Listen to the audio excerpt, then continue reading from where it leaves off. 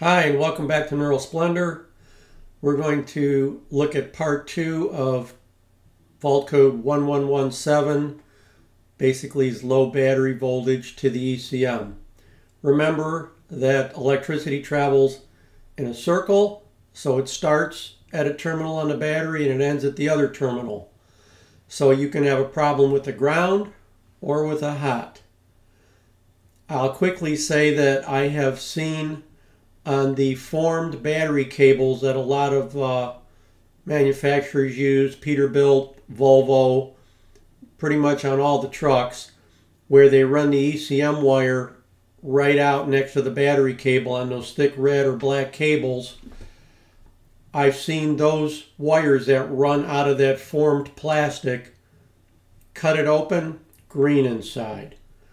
So even though it looks good on the outside, you need the low check circuits if you're having trouble with low voltage faults to the ECM. You need the low test wires.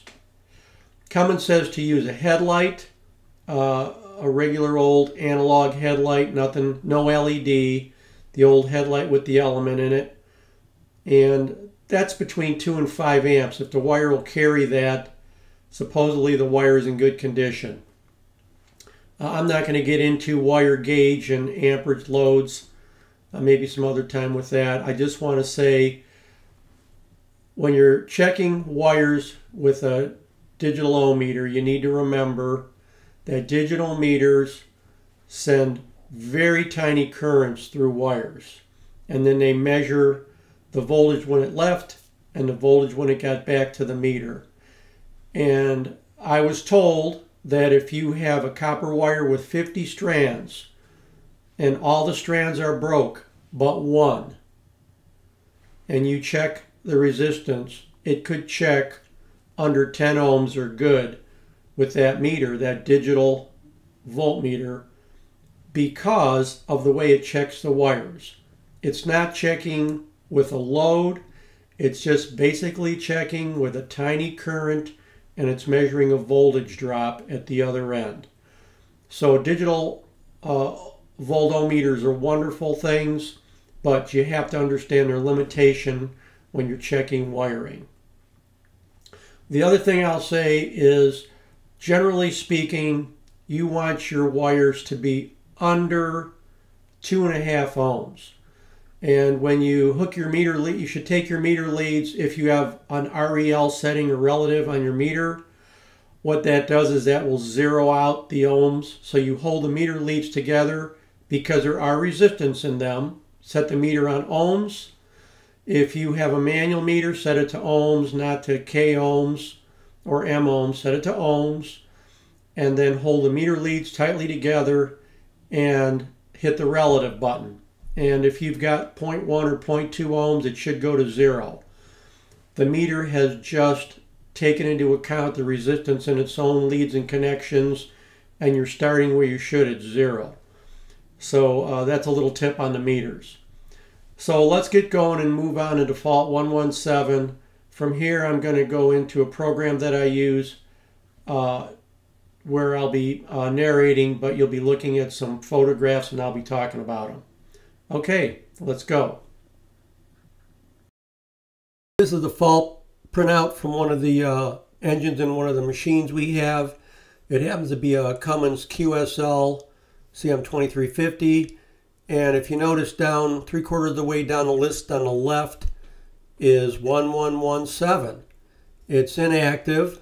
There was 4 counts of it. It does not drive a lamp. In some cases, it will. In this industrial calibration, it doesn't. And under description, it says power supply loss with ignition on, data erratic, intermittent, or incorrect. And then if you look to the far right, it happened. The first count was 19 hours ago, and the 4th count was 5 hours, 19 minutes, and 19 seconds before we took this image. So we're going to talk about that 11117.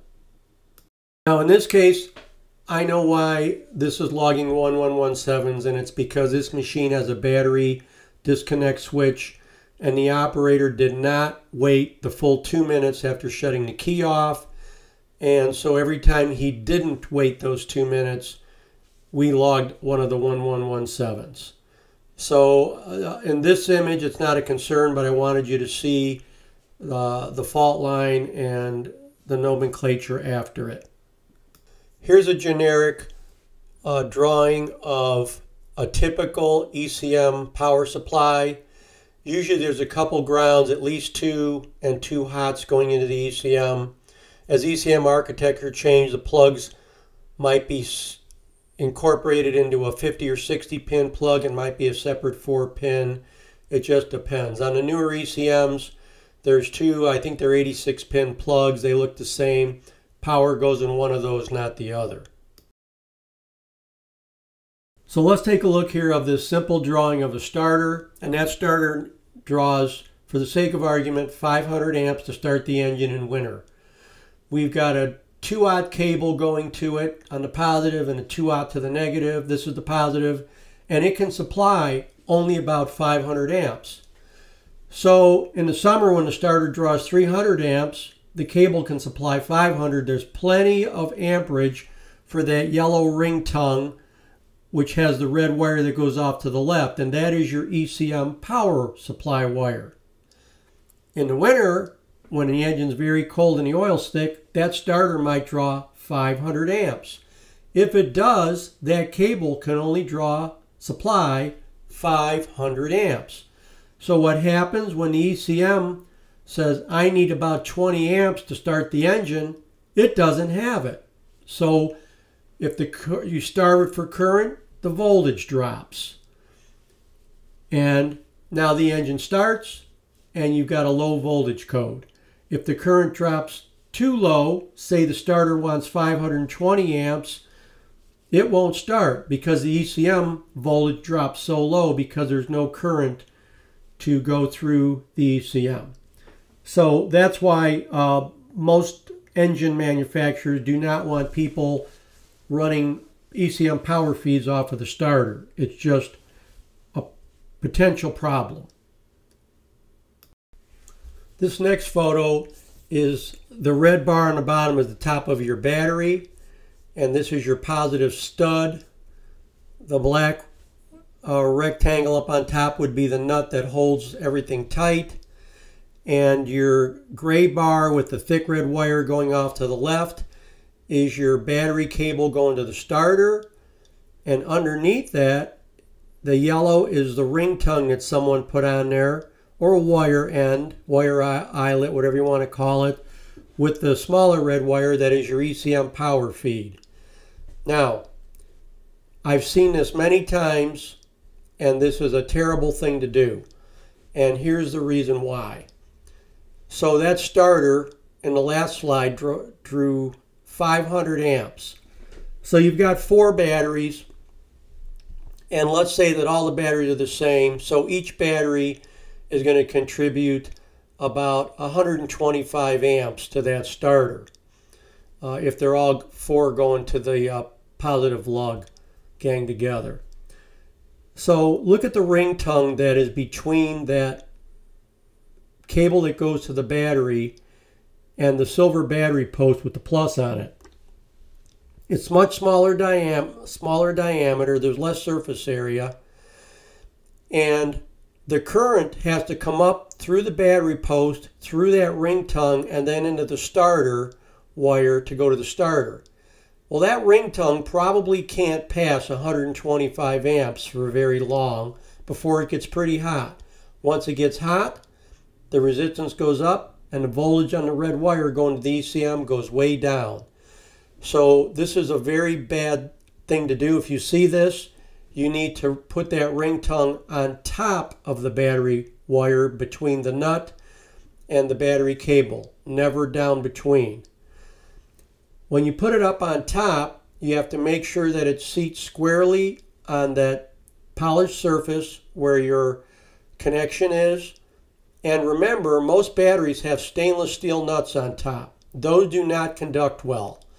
Around 2007 or 8, Volvo started putting one brass nut along with all the stainless.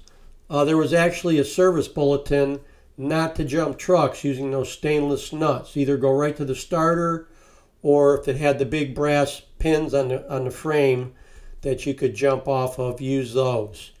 So you want to make sure that your cabling and wiring is hooked up so you're not shooting yourself in the foot with the bad connection that you created. I'll talk quickly about fuses. And here we have a fuse. And if you see the circle with the purple arrow, this is where the fusible link is actually attached to the spade that goes down in the socket. You can get cracks there. I don't know if it's caused from heat or vibration. I've seen it a number of times. And the fuse will actually conduct some current, but it'll be constantly starving the circuit for voltage. If you have a device that looks for low voltage, there'll be quite a few faults. I had a chipper one time that would randomly die, and the problem was the ignition fuse had a micro crack in it. And I'm going to show you an enlargement of a micro crack. This is an enlargement of the area where that fusible link hits the spade on the side, and as you can see, there's a crack through there. To see it with the naked eye is almost impossible. The only way to really find it is actually put a load through the fuse that's 3/4 of the rated amperage, and usually the voltage will drop. So it's always a good practice to throw spare fuses in right away if you have a low voltage problem. When doing troubleshooting, don't shoot yourself in the foot. When you start checking leads in ECM connectors and plugs, there are proper test wires and leads that you use to check those. Get the proper ones and use them.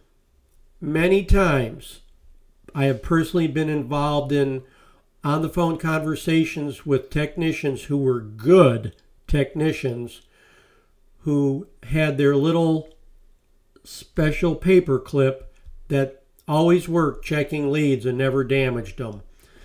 And more than once, they had to drive many hours with new leads, take plugs apart and put them in because their little paper clip did what's in the bottom picture here. It spread the contacts. Only use the proper test lead. I can't emphasize that enough. So now I want to talk a little bit about what goes on in a connection. This is really critical, and this is something that's hidden out of view, but it goes on. So the three different connections that you see, top is good contact.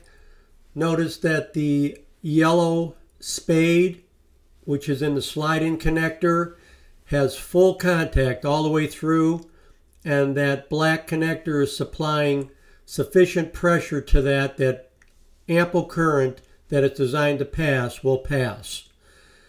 The middle one, poor contact, that can be just an old connection, one that got overheated a couple times, and you've only got marginal connection. When you really need the amperage, you're not going to have it. That's going to be a low battery fault. The bottom drawing is what contacts look like when you use the improper tool to check them. Always use the right test lead to check modern day contacts in the plugs. Besides being difficult to replace them and reassemble the plug, you cause yourself ghosts, problems that come and go when you spread a contact. All contacts have to have what's called pin drag.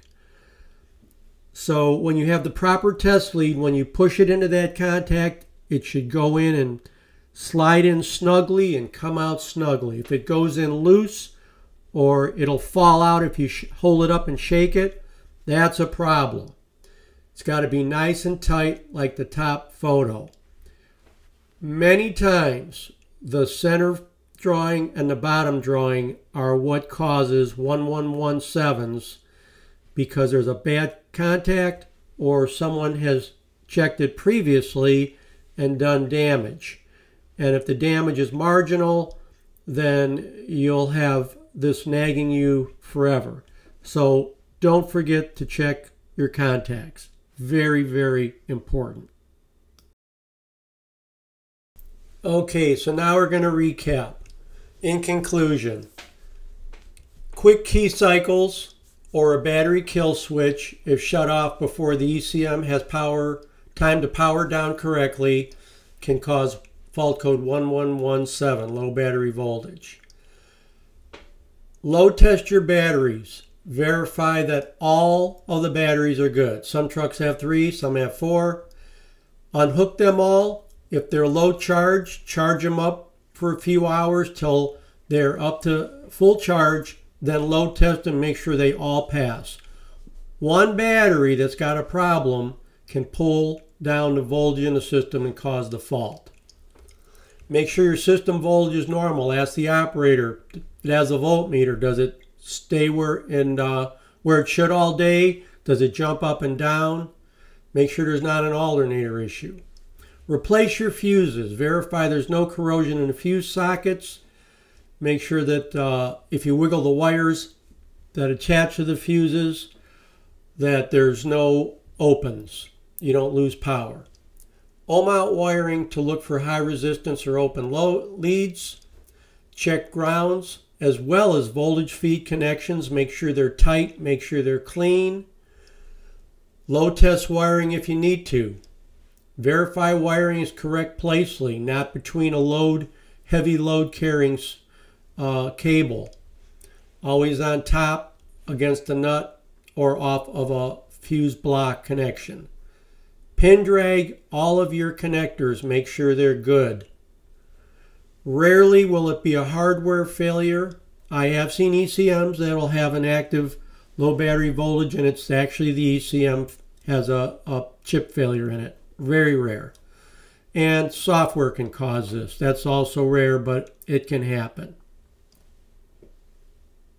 Thanks for joining me on Neural Splendor, and we'll see you next time.